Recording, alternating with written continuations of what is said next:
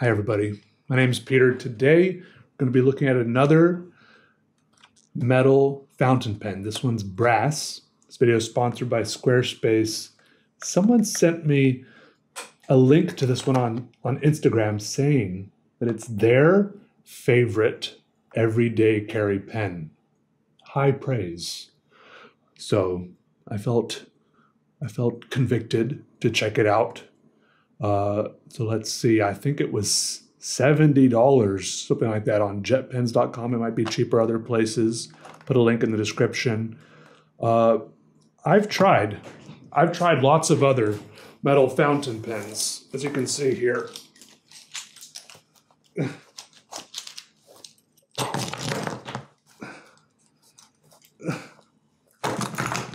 I mean, they're not all fountain pens. This one, is a ballpoint pen. This is one of my favorites, actually. The CW&T Architect's pen. It's felt tip. Listen to this. Oh. Yeah, and then it slides back in. Okay, but we're not going to look at all of these. But I'm just saying, metal pens come in a very wide variety of options. Sometimes they're shiny. Sometimes they're rainbow colored. Sometimes this one, I think, was a Indigraph. This is an Indigraph pen where it's supposed to put India ink in it, and it has like a little reservoir for water here in the cap. It's supposed to keep the India ink from making the tip get clogged up by India ink, which would normally happen. This is just like a ruling pen. Oh, this one is not a pen at all. It's a black light. Get out of here. This one has cool like bolts on it that slide around. A couple of these are actually pencils or lead holders. Here's a copper one from Y Studio. I remember liking this one. I don't think you're supposed to unscrew it. Pretty cool. So there's a lot of options out there. Of course, one of my favorites, the Muji aluminum fountain pen. Some of them are very expensive. There's a wide variety here, like the Muji aluminum one, probably like $10 to $15. Here's the big one I reviewed not too long ago. There's some just like Office Depot that you can find. Some of these are like titanium ballpoint pens. They're like collector's editions. This one I think was like $300, but I think someone gave this to me, or I might have bought it. I don't remember. It's probably a bad sign as far as, got the Fisher Space Pen. So I'm just trying to show you that this is the Kaweco. I'm actually noticing that I'm missing some. I think I have other Kaweco metal, like the metal. I think I have an aluminum Kaweco Sport. All right, forget all these.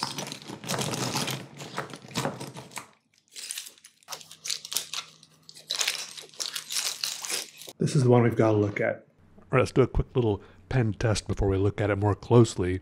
But if you have some art or photographs or images of products you're trying to sell, Squarespace is a great way to set up a quick portfolio or gallery where you have total control over how your images and art are presented. For example, on Instagram, there's only one way that those images are ever going to be presented. And that little grid, 3 images wide in a square with the same spacing. But on Squarespace, you can adjust all those little things and have total control over them.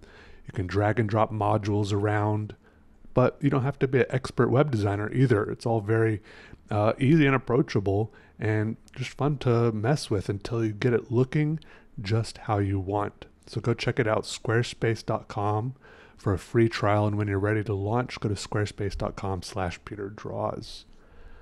Traveler's Company Brass Fountain Pen from Japan. This is a fountain pen that can be stored compactly, F-type, fine pen, black ink. The appearance of brass brings you back old memories and fascinates you deeply. Long time use changes the material quality, turning it into a precious tool. I think that means like as you use it, like the oils of your skin and stuff and the air will cause the brass to like form a patina. I do like the minimal type of like the aesthetic of like these Japanese packagings. typically, you know. Okay. It unfolds. More instructions in Japanese and English. Cool little illustrations showing how to open it and change the ink cartridge. Okay, it feels pretty good right off the bat. It says Traveler's Company, made in Japan, etched here on the side and on the nib.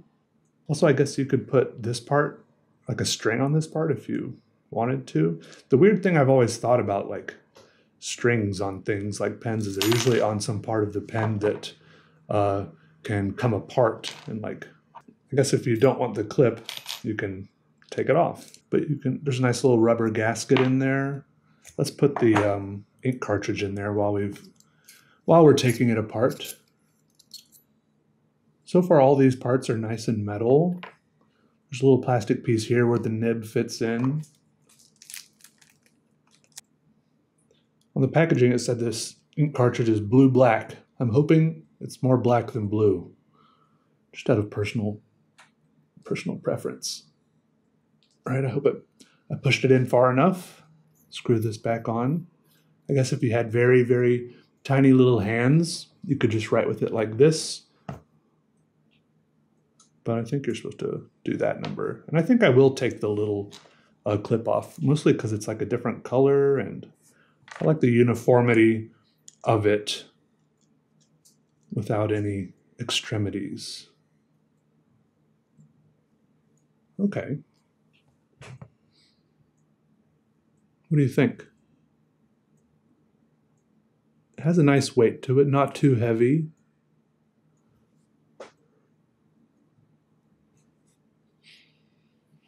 Smells like metal. That metallic scent to it.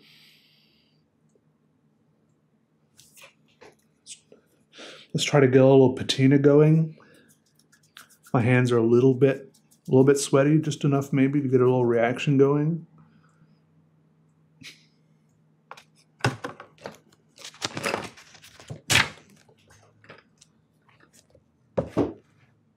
See if the ink is going.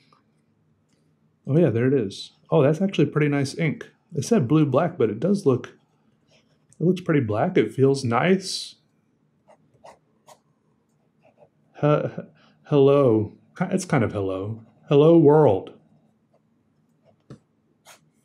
When I draw fast lines, the ink looks a little thinner, but that's to be expected, I think. But at this speed, the ink looks really nice, actually, and it feels good. This is actually much better than I expected. I was trying to keep a reasonable level of expectations. Okay, I was just trying to temper the expectations. This little action right here with the pen coming on and off the back feels nice and snug. And as you turn it around, it pops on there.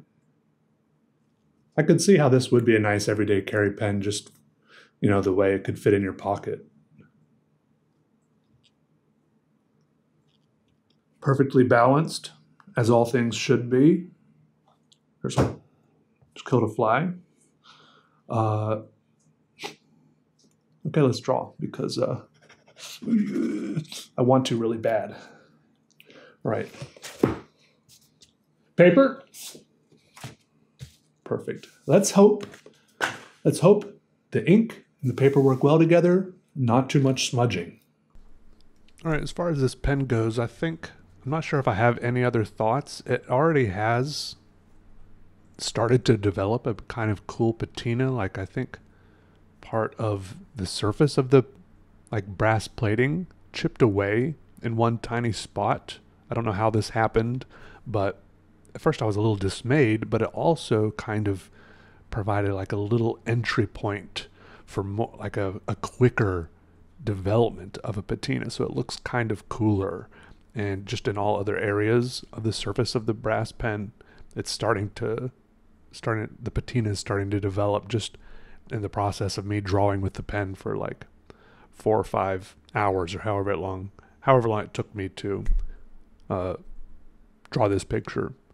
Also, in other news, I found myself on this one Wikipedia page about, this is totally unrelated, okay, but I've just been thinking about it because it's so crazy about this.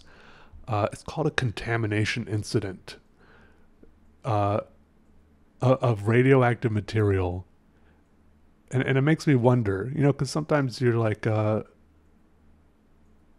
look, I like being comfortable in my own home. But this is a story about how people's houses were being built with radioactive rebar. And they had tables made out of radioactive material, and they didn't know about it for years. Basically, this is why I gathered happened. Let me try to sum it up, because it's a kind of long Wikipedia article. It's called the Juarez City Cobalt-60 Contamination Incident. What happened was there was a radiation therapy unit. Basically, these are used for curing cancer, I think, or at least treating cancer. And some private medical, some like hospital or something purchased one, and then it just sat around for years because they didn't have people to run it. So then they sold it to a scrapyard or something. The guy who took it to the scrapyard took it in his truck. And as he was trying to take the cobalt, there's like a cylinder in the radiation unit, a cylinder in there with these cobalt, apparently 6,000 cobalt-60 pellets in there. And so he was like trying to drill into the machine to take this cylinder of radioactive material out of there. And some of the pellets fell out and got into the bed of his truck, and his truck stopped working. So the first place the radioactive material spread was just in the bed of his truck, which stopped working. And so there was just like radioactive material sitting outside his house, making him and his neighbors sick or something. But anyways, so then most of the radioactive material ended up at this scrapyard.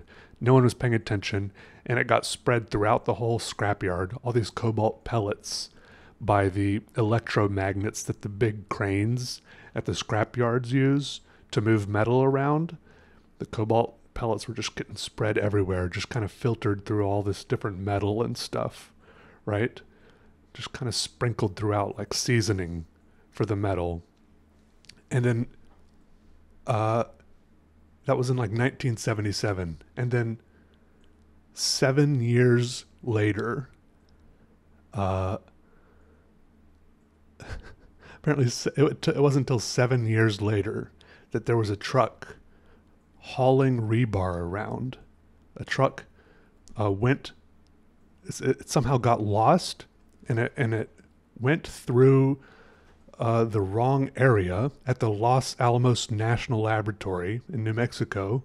And in that national laboratory, it went through what's called the Los Alamos Meson Physics Facility, which is one of the world's most powerful linear accelerators. I don't know what that is, but it sounds very high tech, and I'm really surprised you could actually accidentally go through a place like that if you're just a random truck hauling rebar. I don't know if this guy, whoever was driving this truck, was like, maybe I should just drive through these radioactivity detectors. Just, maybe, I don't. Who knows how long it would have taken for them to find this figure out that this rebar was radioactive, if this guy had never driven his truck by these random radioactive detectors or whatever they're called. Anyways, so then they started figuring out why the alarms went off when this random truck went by. And it turned out that all of the little pellets of cobalt-60 had worked its way into over 6,000 tons of rebar and 30,000 table bases. So then all these government facilities in the United States and Mexico, mostly southern United States, had to undergo this huge recovery, decontamination, and cleanup effort to try to find out where all this rebar went, what it went into making, and where all these table bases went. It turns out they found all 30,000 contaminated table bases. Hopefully there weren't too many people eating dinner around these things. According to this Wikipedia article, it says only 2,360 tons of unused rebar were recovered, and they visited 17,000 buildings suspected to be built with the contaminated rebar, and determined that 800 structures would need to be demolished due to unacceptable levels of radiation. I mean, that just sounds like such a big, annoying project to have to do just because some guy tried to scrap this radiation therapy machine and dumped a bunch of these pellets so carelessly into a scrapyard. And then they just took all this stuff and dumped it in a giant hole out of the Mexican desert. And even that bothered a lot of people because they're like, everyone's complaining that it wasn't, stored perfectly. And yeah, it's one of those things that keeps going. But the half-life of cobalt-60 is only like 5 or 6 years. So people aren't that worried about it anymore, thankfully. Also, it seems like the people who suffered the most harsh radiation were the people that lived right next to the guy who spilled a bunch of pellets right in his truck. And the people who lived in buildings with the contaminated rebar, only had slight little gradual doses. The last sentence of this Wikipedia article says chronic doses received over a longer period of time are less damaging than acute doses. But I tried to there's any Wikipedia article about radiation and stuff like that has a lot of links that get very complicated very fast. Like if you start clicking on something that says like Roentgens, is that how you say it? Sieverts, then you start clicking on things that says like ionizing radiation or dosimetry or the gray. There's a unit called a gray, which is kind of ominous sounding. Like it's so, I don't know, it just sounds scary. A gray is a unit of ionizing radiation. Anyways, I don't know why I want to talk about that.